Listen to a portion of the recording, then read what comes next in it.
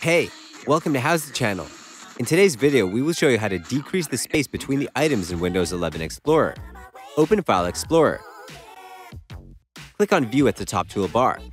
Choose Compact View from the list. You will see the space in the left side list decreased.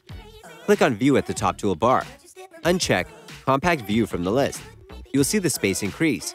We will show you another way to increase or decrease the space. Click on the three dots at the top toolbar. Choose Options from the list. A new window will open. Go to View tab. Check Decrease Space Between Items. Click on Apply and OK. You can increase the space between items. Click on the three dots at the top toolbar.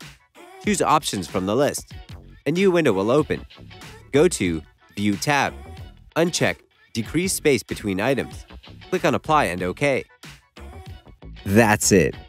Thanks for watching the video. Please like it and let us know if you used any of our tips and tricks.